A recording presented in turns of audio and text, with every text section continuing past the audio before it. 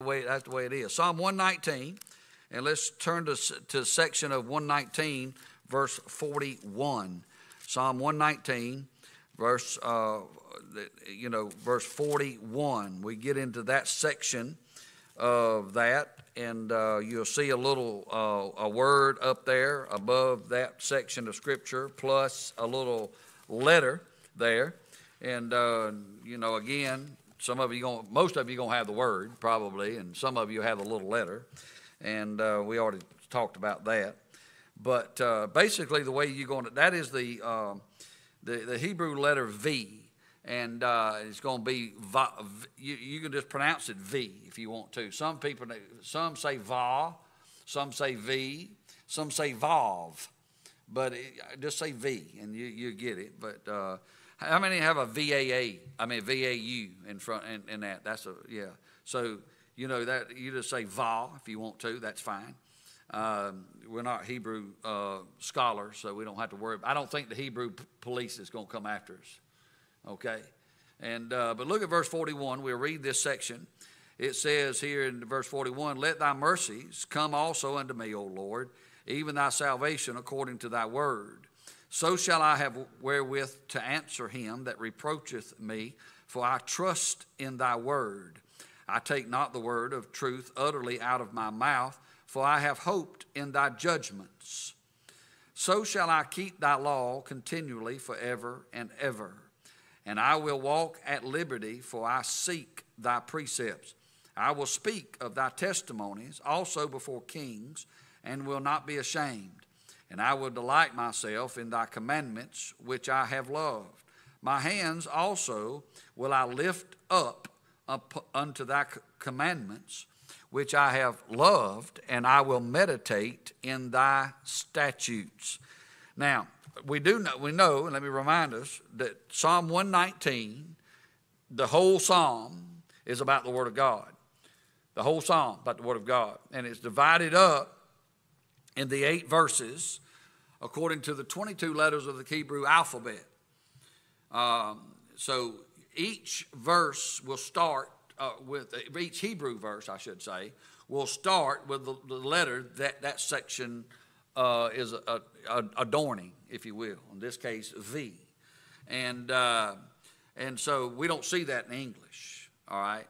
But we do see, we will be there in the Hebrew, all right?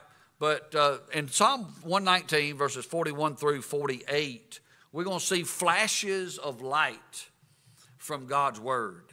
That's how I subtitled this section, Flashes of Light from God's Word, okay? So as we do that, there's 8 things, and we're going to look at 8 verses. There are 8 things that we will look at. Let me first of all give you a little bit about the psalm here. The psalmist wants us to share in his love for the Word of God, his desire for the Word of God, his commitment to the Word of God. And let's just face it, not everybody, even today, shares our sentiment and trust in the Word of God, right? Not everybody does. Not everybody believes this book's true, amen? Not everybody believes that Jesus is God in Christ, and in Him we have salvation. Not everybody believes that. So, basically what this psalmist is doing here in this section of the Psalms, he is taking this and he's looking at life situations, and he'll say, okay, I want you to, and he's using God's word to say, okay, take that, and take that. Like you fighting someone, and you say, okay, here you go, take that. That's what the psalmist is doing. So we sort of have flashes of light from God's word here. So I want to give those to you. Number one, we have the experiencing the protection of God's word. Experiencing the protection of God's word. Look at verse 41. He says, "Let thy mercies come also unto me, O Lord, even thy salvation according to thy word." Mercies. Boy, we thank God for his mercies. Amen. We thank God, and that's what protects us. We're protected. I mean, the Bible tells us in Titus 3, verse 5, it's not by the works of righteousness which we have done, but according to his mercy, he has saved us. We are protected by the mercy of God. I wonder how many times God has had mercy on us. I know he had mercy on me, amen. And I know others that he's had mercy upon. And and I'm sure all of us in this room, God's had mercy on you, and you didn't even know he had mercy on you.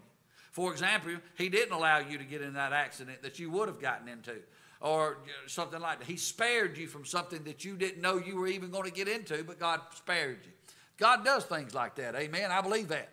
And so we see that God protects us from God through his word, according to his word.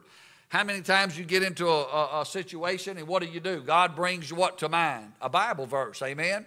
And it reminds me, and I want to show you this. I can't do everything I want to do in these Bible studies because, goodness, I don't want to drag it out so far that you know that you say, okay, preacher, we got to move on now at some point in time, right?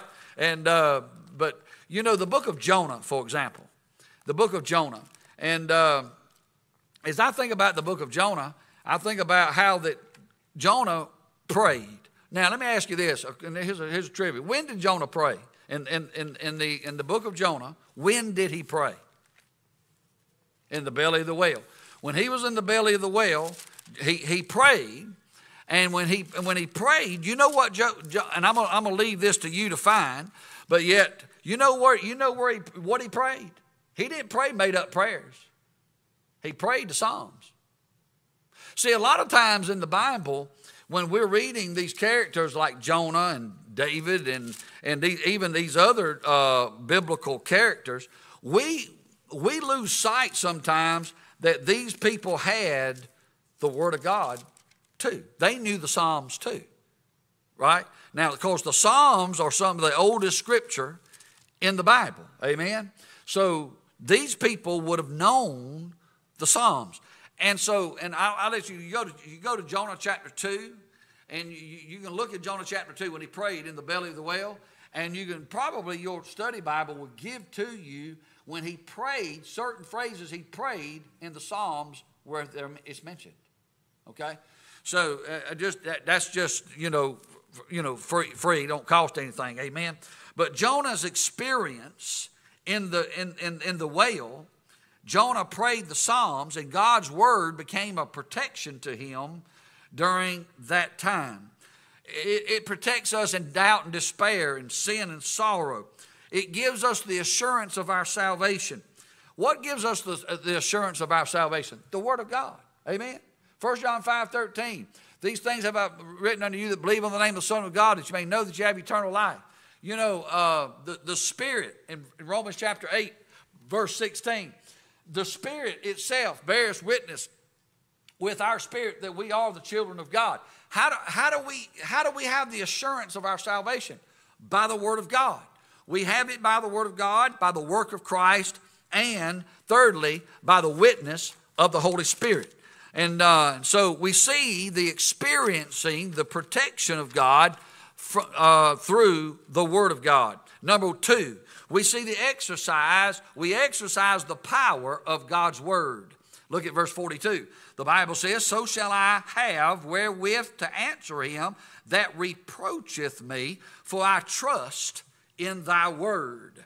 The word reproach there brings with it a connotation of contempt, a connotation of mockery. And so when people come against us and bring contempt to us, we automatically, we feel reproached, right? And so they're coming, our enemies reproach us. Our enemies find contempt. They come against us. But we exercise the power of God's word. When Jesus was taken by the Spirit into the wilderness to be tempted by Satan, we see what Jesus did. What did he do to thwart off Satan? He quoted the Word of God, didn't he? Again, the Word of God's powerful. In Isaiah chapter number 54, you might want to write this verse down. In Isaiah 54, in verse number 17, the Bible says, no weapon that is formed against thee shall prosper, and every tongue that shall rise against thee in judgment thou shalt condemn. This is the heritage of the servants of the Lord, and their righteousness is of me, saith the Lord. The Word of God is powerful. chapter 4 of the book of Hebrews, verse 12, the Bible says the word of God is quick, powerful, sharper than any two-edged sword. Okay? It's powerful. It reminds me of a little story one time of a little boy who's accepted the Lord at an early age, and he was doubting his salvation. And, the old devil was coming in that mind, playing havoc in his mind, saying, you're not a child of God. You can't be saved. You're too young. You can't do that. And as he laid in bed one night, he was told that Satan was the person of darkness and God was the person of light. And so he realized that the darkest place in his room was under his bed. So he learned the word.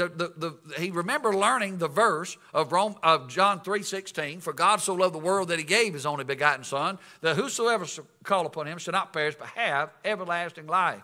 Little boy remembered that, and he was scared that night when he was fearful of losing his salvation and not being saved, and Satan was the minister of darkness, and he felt like Satan was in the darkest place in his room under his bed. So he got his Bible out. He found John 3:16. He pointed to it. He threw it up under the bed. He says, here, devil, you read that for yourself. You see the power of the Word of God. I've read it. I know it. But here, devil, you read it. You read it for yourself. I've called. He saved me. I'm one of his. Amen. So the exercise, the power of God's Word. All right. Number 3, we have the expressing the proof of God's Word in verse 43. And take not the word of truth utterly out of my mouth, for I have hoped in thy judgments. I have hoped in thy judgments. The enemy is waiting to pounce on us. How many of you realize that? I mean, didn't Peter tell us that in the book of Peter, where he says the devil's like a roaring lion walking about seeking whom he may devour? I mean, he's out there ready to pounce on us. I told you about my story about cats. I mean, I've actually seen and witnessed a cat hunt. I saw it strike. They strike with deadly accuracy. Just deadly accuracy. And when they're patient. Let me tell you something about Satan. He's patient. He'll wait on you. He'll wait for a while. He'll linger. He's walking about seeking whom he may devour. And I'm thankful that we have the proof of God's Word. Some things happen in our life that tells us and that seemingly nullifies the truth of the Word of God. For example, Abraham. Abraham left Ur of the Chaldees and went to a place that God said, I'll show you. And he was looking for what? A city whose builder and maker was God. And he never saw that city. He was promised a land that he never possessed of his own. And but what did Abraham not see? Did not see something? No, he saw the proof of God's Word by faith. Amen. By faith. And because there's a verse go over to the book of Deuteronomy. I want to show you this. This is an interesting verse. I like it. And Deuteronomy chapter number 32. Deuteronomy chapter 32. Look with me in verse 31. The Bible tells us there, he says, watch this, for their rock is not as our rock. And notice in your Bible, look in your Bibles, look in your King James Bibles, you're going to see something interesting about that verse. Somebody pointed out to me. The second rock is, right? It says, for their rock is not as our rock, even our enemies themselves being judges. As I think about that, I think about people in the Bible that knew that. They say, look, our Bible is not like the other Bibles. Our God is not like the other gods. Our rock is not like their rock. Little r, capital R. Amen? You see that? And so next time people want to argue with me about the King James, look at that and look how they treat that word and that, and that reference. And that reference is a direct reference to what? Jesus Christ, who's the chief cornerstone of the church. And we know that. So the proof of God's word. Look at number 5, verse number 5. Explore the path of God's word. Now here's where Christian, look at your Bibles, verse 45. Let me go back. Verse 45. And I will walk at liberty, for I seek thy precepts. For I will walk at liberty, for I seek thy precepts. What is Christian liberty? Christian liberty is not the power to do what I want to do, but it's the power to do what the will of God leads me to do. That's different. Okay? In other words, when you get saved and you put yourself in the lordship of Jesus Christ, you are set free. Paul said in the book of Galatians, you're set free. You're given liberty. We call that Christian liberty. In other words, you are free. And, you know, I'm not really a Republican. Okay, I know that sort of, don't, before you choke, I'm not really a Republican. I don't get into this two-party system. There's a lot about the Republicans that are too much like Democrats I don't like. And so I don't like to be identified as a Republican. I'm certainly not a Democrat, but I'm not a Republican either. I'm more of a Republican than I am a Democrat, but I'm not totally a Republican. But you say, somebody told me one time, well, what you're trying to tell me is that you're a libertarian. No, I'm not a libertarian. A libertarian is one of those that says, all right, government ought to get out of your life entirely. In other words, if you want to smoke dope, you ought to be able to smoke dope. If you want to go out, if you want to go do something out there, like anything you want to do, just go do. There is no moral, no nothing restraint on anybody because we're libertarians. Well, let me tell you something. Go up to the heroin addict and ask the heroin addict what they are slave to. They're a slave to dope. Go up to the woman who had an abortion. She is a slave to the guilt of killing a life. So the Bible tells us we are a slave to that which it puts us in bondage. That's the reason the Bible says, don't go back and entangle yourself again with the yoke of bondage, telling the Jews that. So that's Christian liberty. And explore the path of God's word. Number 6, expound the principles of God's word. Look at verse 46. I will speak of thy testimonies also before kings and will not be ashamed. We ought not be ashamed of God's word. Amen. I'm not ashamed of it. If you go over here in the Bible, I like this. Over here in the Bible, over here in the book of Mark, go to chapter 8, I quote these verses all the time. I like you to see them and mark them in your Bibles at times. Mark chapter 8, verse number 38, the Bible tells us what? Whosoever therefore shall be ashamed of me and of my words in this adulterous and sinful generation, of him also shall the Son of Man be ashamed when he cometh into the glory of his Father with the holy angels.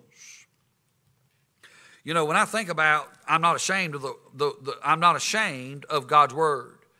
That means if I'm not ashamed of God's word, I'm not ashamed of Jesus. Follow me, watch this. The Bible says in John 1:1, in the beginning was the Word was with God, and the Word what? Was God. This verse 2, same as in the beginning with God.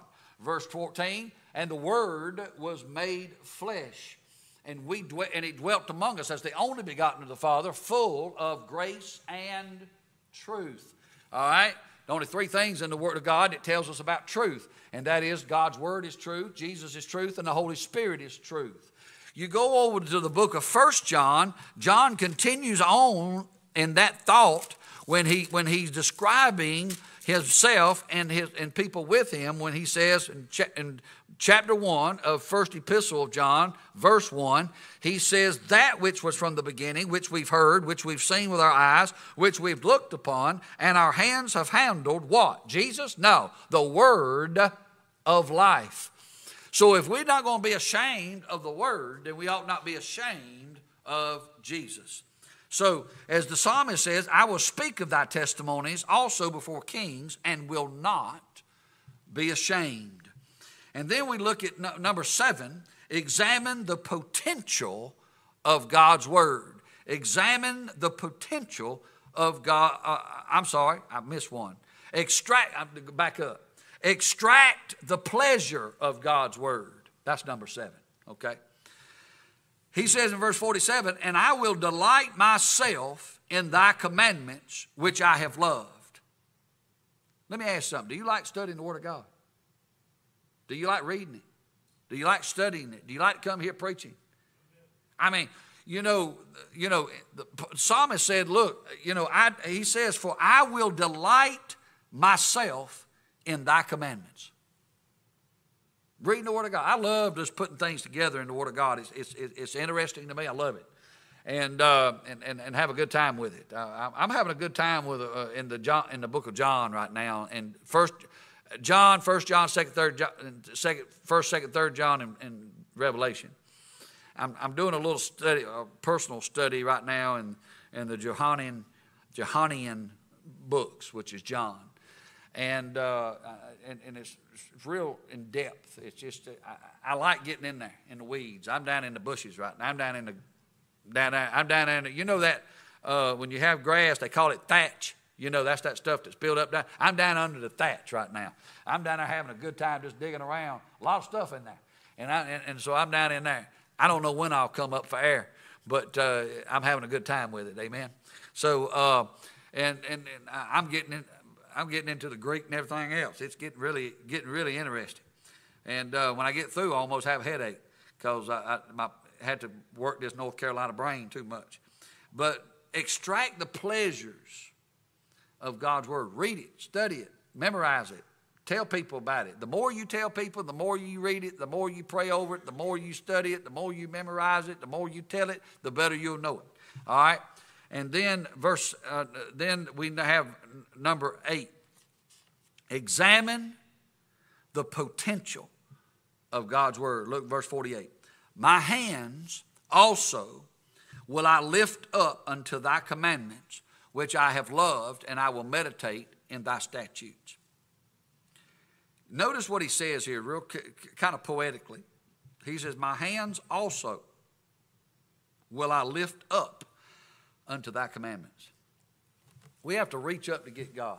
God does not, contrary to this modern woke theology that we see, God does not come down to our level and meet us on our level.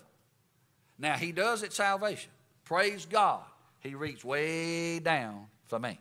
Amen? But when he saves you, he don't expect you to stay in the crack of the barrel. He expects you to rise to the top and reach up to his word and conform to the image that he wants you to be. That's what God wants to do.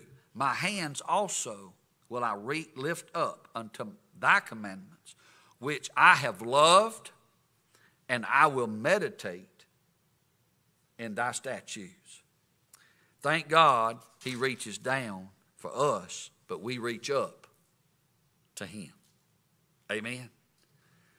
Examining the potential of God's word. These are some flashes from this section of the Psalm of God's word in our life. Father, we love you. Thank you again for allowing us to be here tonight. We thank you for your love, your grace, your mercy. We thank you, Lord, for your mercies, your tender mercies, and your everlasting mercies. You told us in your word you'll have mercy on whom you have mercy, and we thank you for the mercy upon us. I thank you for your grace, your love, and your patience, and your salvation, your forgiveness, your guidance. We thank you for your word that we can go to and study it and hide it in our hearts, that, Lord, we may go out and serve you and be a light in this dark world. We pray you'll use us today and bring us back, Lord, our next appointed time. If we ask and pray in Jesus' name, amen. God bless you. Love you. And appreciate you.